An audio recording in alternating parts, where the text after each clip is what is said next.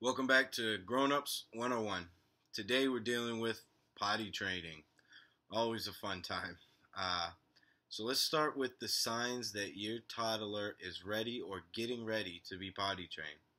I think the most telling sign is they often wake up with a dry diaper. This means that they have or are getting close to having bladder and bowel control.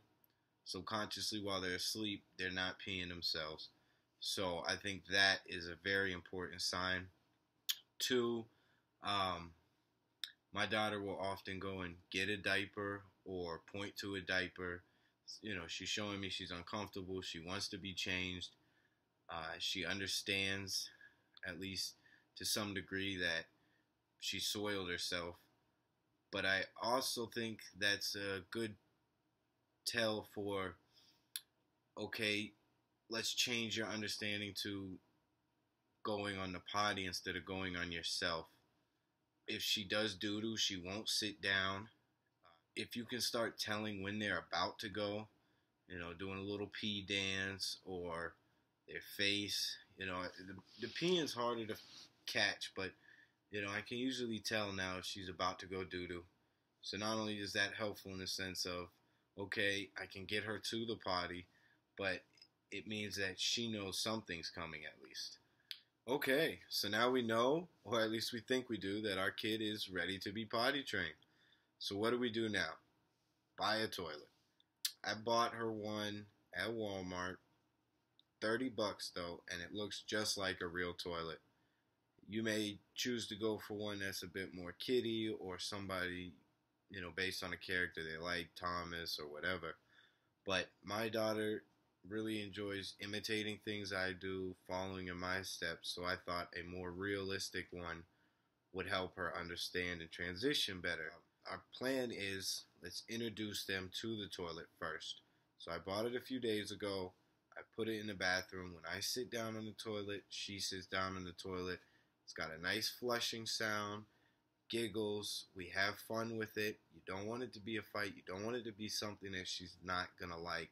You're already going to have enough battle going through it. So let's find a toilet that your kid will like, and let's introduce them to it now and have them come into the bathroom with you, do as you do. Even if they don't go, just sit down, flush it. This model's really cool. It's by a company called Summer. At the very top, it has a part for wipes. You can open it up, pull a wipey out. It also has a nice storage spot. You could put some books or some toys or whatever.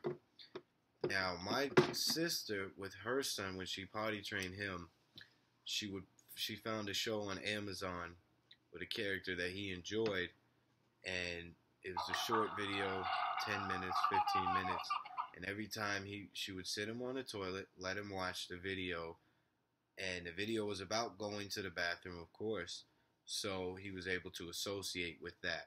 Now, my daughter doesn't watch TV right now, so I'm not going to introduce that to her on the toilet. I will use some sort of positive reinforcement, some sort of treat. I'll find something a bit healthy, but worst case scenario, I'll give her an M&M or something. And she'll really consider it a treat because she doesn't normally get something like that. I would go more positive reinforcement than negative on this one.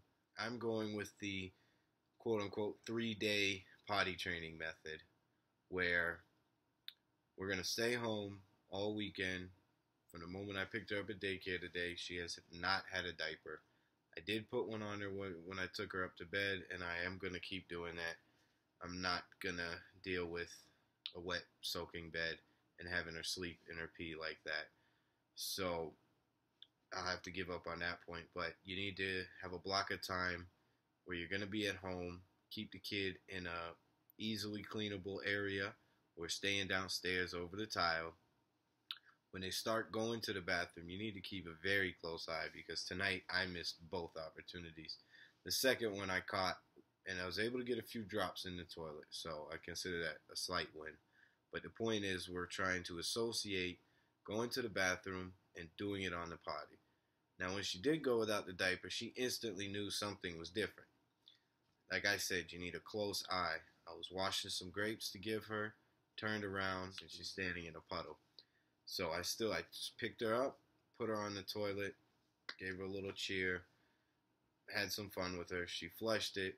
The second time, again, we were in the fridge. She was pointing at something, and there it was. But this time, I caught her midstream.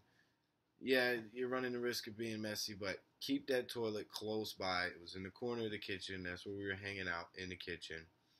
I put her on the toilet, got a few drops in. She sat there for another bit. I actually gave her a little tiny piece of a Hershey Kiss, like maybe a quarter, just to kind of be like, yeah, you did it, you know. Hopefully that wasn't a mistake. She flushed it. You know, I cleaned her up both times. Like I said, close eye. So I'm going to have to be a little quicker this weekend. And I will keep you guys updated on how it goes. But when I potty trained my son, now he was older, I just removed the diaper, you know. And he would come and ask me, Daddy, I want a diaper. Daddy, I want a diaper. And I tell him, no. If you need to go to the bathroom, we do it on the potty now. And I would take him, put him on the potty. Most of the time it was fun. It's definitely a few battles. We got him through it, and honestly with him it took a couple weeks at best.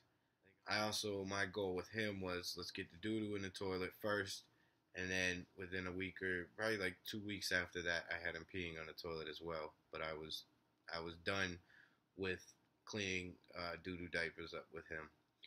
Now, girls supposedly hit the point of being ready a little bit faster than boys. They don't like to sit in it.